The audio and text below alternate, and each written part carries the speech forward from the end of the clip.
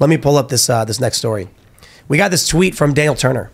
He says, the elite flocked to Davos this week on their private jets to lecture us average folk on why we must give up our gas-powered cars by an imaginary deadline in order to save the planet. And in the meantime, Wyoming lawmakers propose ban on electric vehicle sales. Well, that's something new, I guess. What is it? What? Wyoming wants to ban electric cars. A group of GOP Wyoming state lawmakers want to end electric vehicle sales by 2035, saying the move will help safeguard the oil and gas industries. So I'm sure most of y'all have heard California, Oregon, and Washington are moving to ban gas cars. I think California already did. Goes into effect 2035. Now Wyoming is doing the opposite. Could you imagine? You're in Oregon and you're like, I'm gonna drive east. And then you get into Wyoming and you're in your electric car because you don't have any gas cars and there's no electric charging stations. And you're just like, well, what do I do? Or you're in Wyoming and you're like, I'm going to go visit the coast. You drive through, you take your gas car, you drive in Oregon, no gas stations. Yeah, this is when you're an authoritarian, like what California is doing is an authoritarian act. It's government getting in the way of a private market, demanding that you transition to a certain thing by a certain time. What happens is the other side can play the same game. I'm against it. Libertarians have the right idea. Let the free market go. But Wait, Tim. We have freedom of movement in the future? Wait, that's not supposed to happen. People have their own cars? That's not supposed to happen. We're supposed to rent cars and share them and borrow them, just like all the companies that have World Economic Forum board members that are heavily invested in them. We're not supposed to be using cars and having private property. That's not a part of the UN 2030 vision and not a part of the vision that Klaus Schwab was talking about years ago when he was talking about pretty much making sure that people cannot and will not be owning cars. A lot of major cities are also making it very difficult to drive cars. New York City is one of them. They set up surveillance cameras everywhere. There's nearly 15,000 surveillance cameras all throughout New York City. Speed cameras everywhere. You go over 25 miles an hour, you get a ticket right away, billed to you. There's a lot of people obfuscating their license plate in New York City because obviously, you know, people make mistakes. It happens. 25 is not a very high speed. It's a very low speed. People make a lot of mistakes. People are being indebted. There's no parking spots. Every street is being closed down, so you can't even drive down there. Drive down most streets. So we are seeing this 2030 UN Klaus Schwab World Economic Forum vision be implemented very slowly, but it's already happening in New York City. It's already going to be happening in California, where they're banning not just electric cars, gas cars, diesel cars, lawnmowers, even golf carts are now being banned in California, which again is just absolutely insane and crazy and going towards the vision of what Klaus Schwab wants for you and not for what anyone else really wants. Well, look, I can sympathize with Klaus Schwab because I'm just imagine you're sitting there, you know, you're in your yacht hanging out with all your rich buddies, and then you look off in the distance and there's some middle class dude and he's drinking a soda, and you're like, what makes him think he's entitled to the same drinks that I am? And you just desperately want to take from him everything he owns and then just put him into indentured servitude. I can totally understand why they're mad, right? Mm-hmm. Or just, you know, just totally wipe them off the planet because there's too many people in this world. That's also another thing that they're also openly calling for. Right. But making them super poor is a way of helping, you know, make that process go a lot faster. So these people are not just eugenicists. They're also utter freaking hypocrites. There's an estimated 1,100 private jets at Davos this year. They quadrupled their private jet emissions last year than the previous year before that. So these are individuals who obviously live by a different set of rules, don't care about the environment, don't give a damn about it. This is just their PR words that they're using to, of course, justify their larger takeover of society, which is exactly the hostile takeover that we're going through right now. All right, then he's not on the boat watching the guy drink a Coke. He's looking out his window and seeing human beings in general. Is that he's just mad they're there? Or he's just flying on the private jet, being like, "There's too much open land here. We need to." You know. Seamus and I came up with a bit a while ago about Bill Gates that we never got around to making because we could put it on YouTube. It was basically a gag about how like Bill Gates is his day, and it's like he's driving down the street and he pulls into a McDonald's. And then he's like, "Oh, I'll have the Big Mac with a large fry and don't forget the ketchup." And then when he pulls to the drive-thru, they hand him the bag and he looks and he goes, "There's no ketchup." And so it's like a series of things throughout the day where he gets minor inconveniences, but like once he's really angry, the woman knocks on the window and she's like, oh, forgot your ketchup, and then gives him more. And then he has an app on his phone. We can't talk about it on YouTube, but it activates a certain thing in people that wipes out humanity. And so he's like sitting there staring at his phone, like ready to press the button. And then she's like, wait, don't forget the ketchup. And then he's like, oh, thank you. And then he keeps doing it. Just like the general idea is that these people's real anger is not centered in anything logical. It's centered in just like their emotions related to other people. Like they just don't like other people, so they make up reasons to justify why there should be less people. And then common people cheer them on. I said I kind of made my own definition of woke because I actually think this is a part of wokeism. And I said woke is the act of allowing an authority outside of God to define your morality. And what the way they're able to get people to cheer this nonsense on is the climate gods, or they're woke, or whatever the climate, whatever you want to make it, and you're cheering on your own demise. That's how powerful I think this religion is.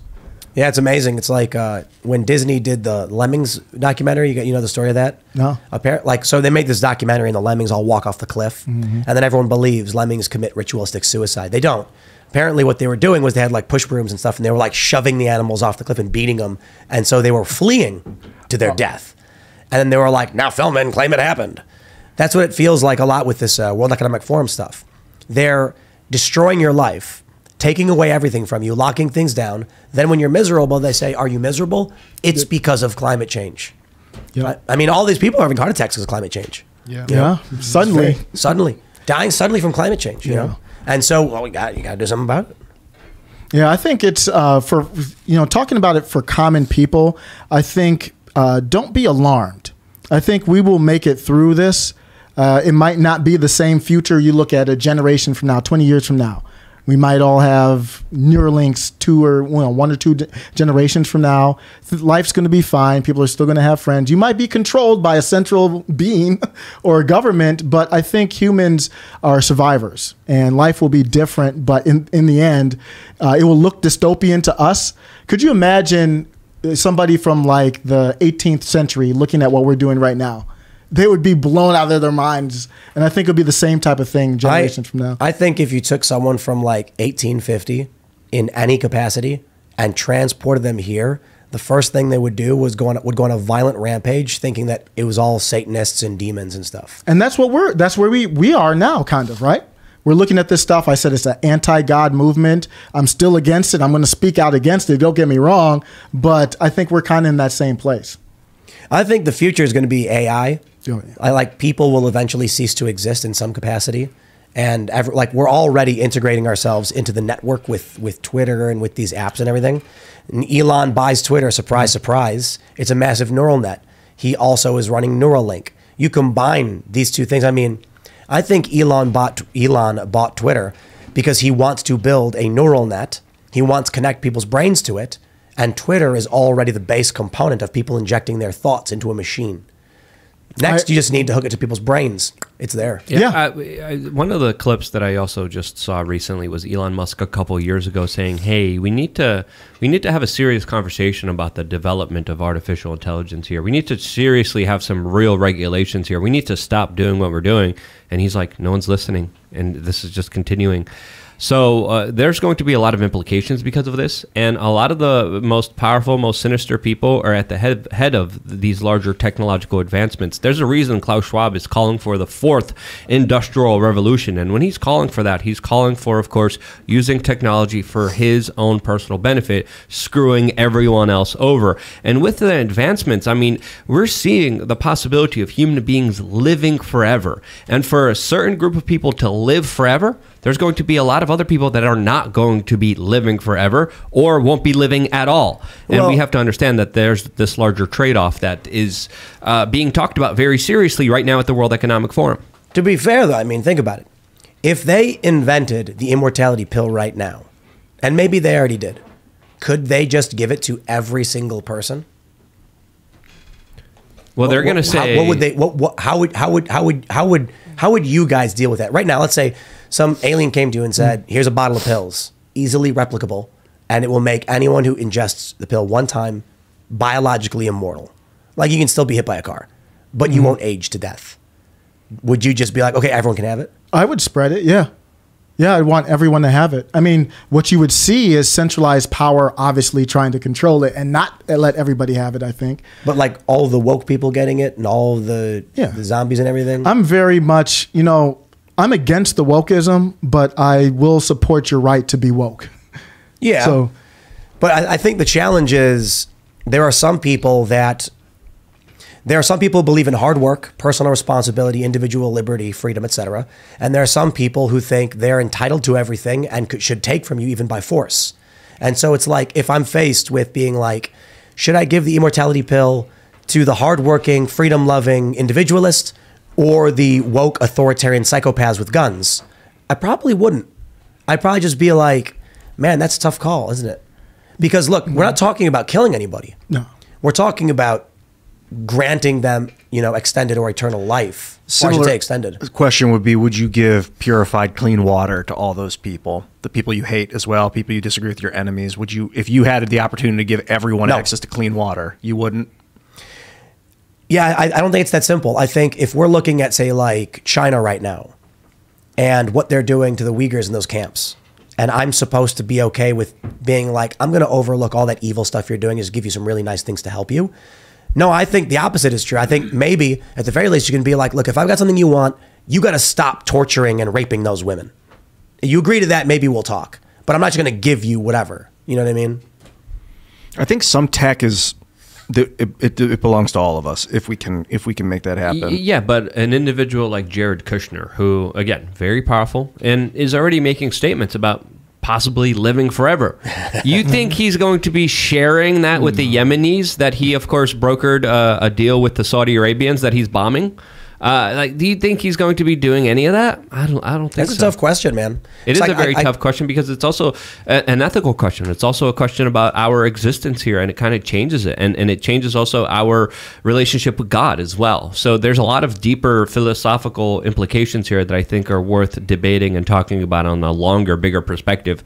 That's why I don't have an answer for it. Well, let me ask the audience. But my first knee-jerk reaction is no. Absolutely not. You wouldn't share with everybody? I wouldn't want it to exist.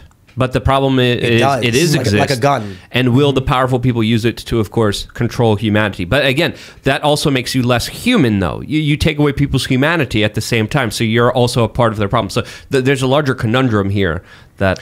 yeah, maybe that's the gun thing is probably the better analogy, I suppose. People have a right to live. Maybe if... You don't have to give it to them. Like, we don't just go around handing people guns. Yeah, exactly. Mm-hmm. But access to it should be made available to those who want it. Yeah. Let me know what you guys think in the comments. Put a 1 if you don't think everyone is deserving of immortality. Put a 2 if you think everyone should just be given no matter what, no matter their political opinions. Yeah, if the founding fathers were writing the Constitution today, I could see them putting that in as you have the right to... I mean, I wouldn't want to live forever, right? I mean, that takes away from my human experience here. It takes away from all the beautiful moments that I have here. I don't want that. The main thing is it makes you not age, so you could always kill yourself, but you just won't. It won't be taken from you, I think, is the idea, except for these tragic accidents. They're going to be... That's the problem, too, is if people think they can live forever, if they're safe, they're going to become obsessive with keeping their surroundings safe and soft. Bill Gates would lose his ish if everyone got a pill to live forever. Bill Gates would be... He would freak out right now and then start to doubling and tripling down on all of his efforts that he's already tripling and doubling down on right now. This is what I think is a large component of it. There was like 12 years ago, I saw Aubrey de Grey speak in California. You know Aubrey de Grey. He's long hair, dude. Yeah, he's a senescence researcher. And he said that, what did he say? I'll paraphrase it because it's been a decade. This is 12 years ago. Someone who is 45 today will live to be 1,000 years old. That's what he said. Not because... we're going to invent a pill in the next 30 years that will make you live for 1,000 years. But because every year we develop new medical advancements, and our medical advancements progress faster than a person ages. So for instance, someone's 45. In 10 years, they start getting, bad, arteries or whatever. Well, in the 10 years time, we've already figured out a cure for that. 10 years later, he's got macular degeneration. His hearing, we've already got a cure for that. It's been 20 years. Now he's 100 years old, and it's like, and he's got joint pains. Don't worry, we've already figured out how to restore collagen. And so it's just going to keep happening. I actually think looking at stem cells and stem cell therapy, that stuff's scary, crazy. We talked about this on one of the members-only segments. You can actually get stem cells taken from the umbilical cord or from your own skin or fat. They don't even got to take it from babies. That was a big concern back in the day. It was like they're taking, from aborted babies and stuff. Not even. They can take from your own skin or fat, your own stem cells, multiply them, inject them into your body. The stem cells will seek out damaged tissues and restore them full. Doesn't that, when I saw that, I watched this video about it, it freaked me out because I'm like, won't that just make you like immortal? Because if you're given fresh, so cells have a certain number of divisions as the telomeres break down, if our understanding of science is correct. If they're giving you a fresh, fully young baby cell that bonds, would it not just have perfect, complete, DNA that could replicate or whatever?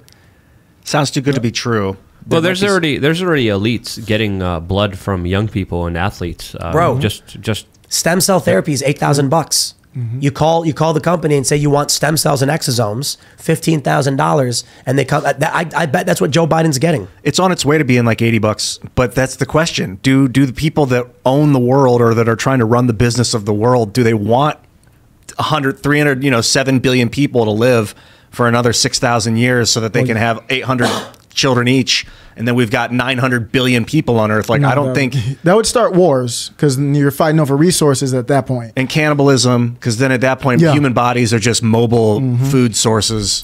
Thanks for watching this clip from the Timcast IRL podcast. Hang out with us live Monday through Friday at 8 p.m. and become a member over at timcast.com for uncensored, members-only shows exclusive. Thanks for hanging out, and we'll see you all next time.